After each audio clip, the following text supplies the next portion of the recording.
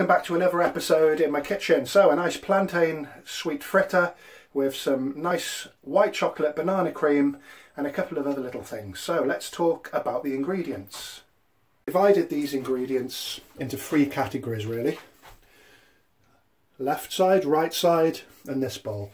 So this bowl's generally for garnish. We've got some crystallised or stem ginger with some mint leaves. That's just for garnish. We've got a nice ripe plantain. I like them when they're really dark. Just means the starch or the carbohydrates has turned to sugar, but you don't want it to be squidgy, so it's nice and firm. We have a heaped tablespoon of coconut sugar. Do substitute ingredients. This is just what I'm doing. We have the same amount of rice flour and give a nice crisp texture. We have just over a cup of potato starch, half a teaspoon of cinnamon, and we're going to be using some vanilla extract.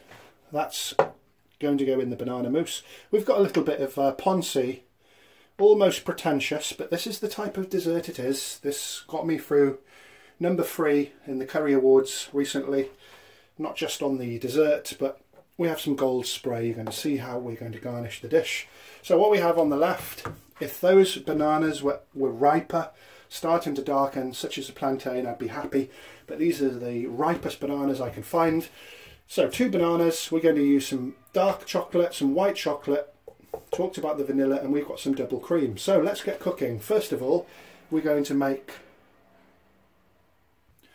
and just utensils, we're going to need a whisk, we're going to need a serving plate, we're going to need a bowl, we're going to need, optional really, but you'll see what I'm going to do with that. We're going to get the shape of the cream, going to put it in the fridge to set, and we're going to do a little bit of chocolate work with some greaseproof paper.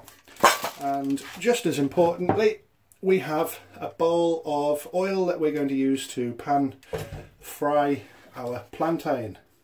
So first of all, we're going to make the batter for the plantain. So in with the starch, potato starch, it's been sifted, in with the rice flour, in with the cinnamon, in with the coconut sugar, and that's it. And we're just going to use a little bit of water and we're going to whip that up into a nice, quite a loose paste. So just like so with a whisk. That's smelling absolutely sensational already. So that's that done. That can go to the side. Next we're going to peel the plantain. Just cut it in a millimetre or 2. If you can't find plantain, you can use a banana. So we want it, I'm making more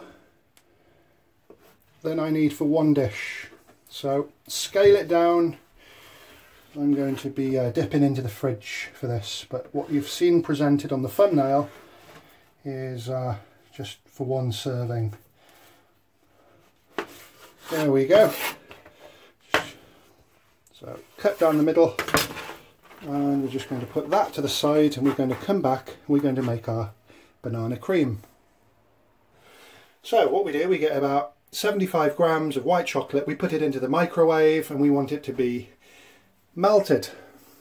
Then we're just going to put our double cream into the bowl.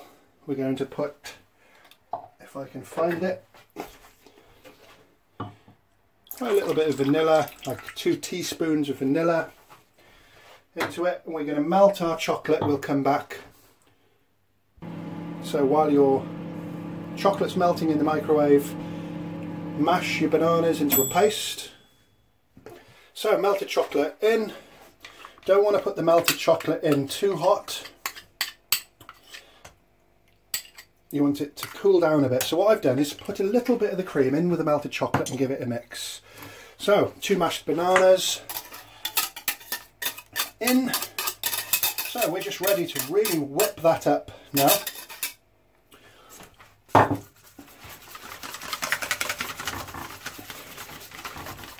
Ferociously for maybe a minute. So there we are with our cream. I added another 75 millilitres, 75 grams of chocolate,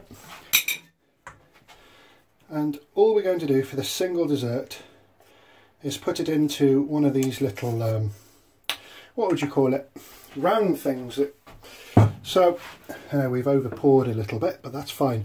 Now into the freezer, 20 minutes, it's fine, and we're going to end up with this nice, almost like an ice cream, vanilla and banana. So what we do now, we get some grease-proof plate paper, a little bit of it on the surface. So we've got some dark chocolate, about 80 grams of dark chocolate melted, and about 25 grams of white chocolate melted. So we're just going to pour it onto the grease-proof paper. Probably done a little bit much, it's fine, you can really play around with this recipe. There's nothing set in stone because it is an adventure and an invention. Just want to spread that a little bit thin, because we're going to put that in the fridge also. Want it a couple of millimeters thick, and then we can it'll set in the fridge just like that, and we can cut it up into nice pieces. So what I'm going to do is just let that set a little bit here, just cool down naturally, and I'm going to put some white onto it, so it'll all come. So it's cooled down a little.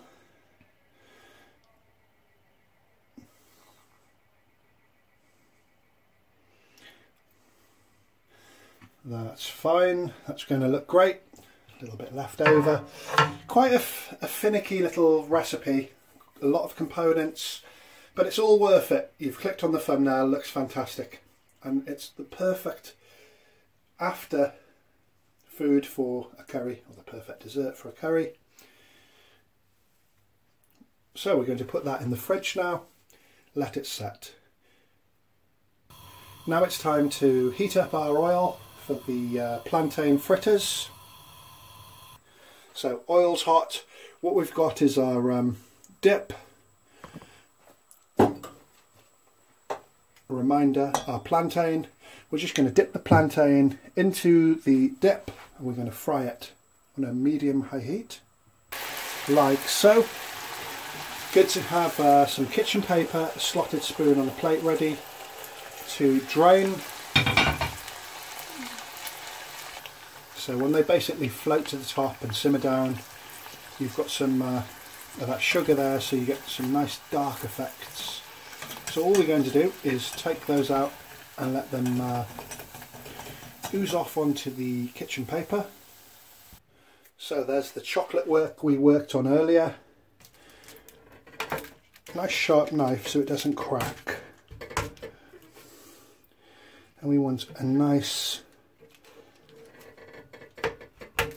triangle of chocolate. Could have left it in the fridge a little bit longer, that was about half an hour. See, the underside's a little bit sticky, but learn from my mistake.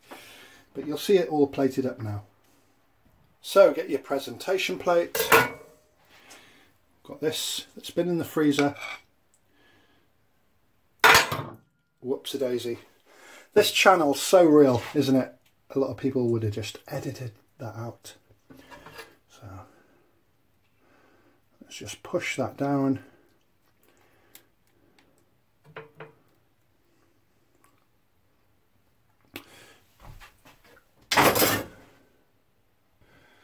So we've got our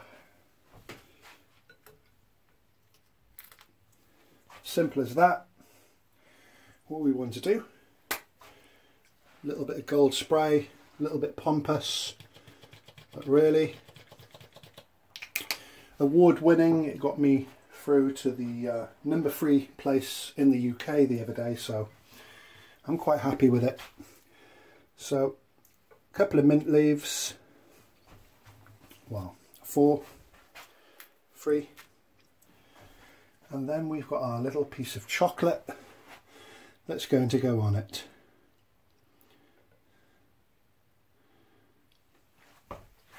And last but by no means least, Stem ginger, what I did, I cut it up into nice little juliennes, put it in water so it's not really sticky, and we can place that on the plantain, a little bit on the plate. So that's it. Yeah, a little bit of fanfare, but that is a really nice dessert for after a curry. Trust me, tried and tested method.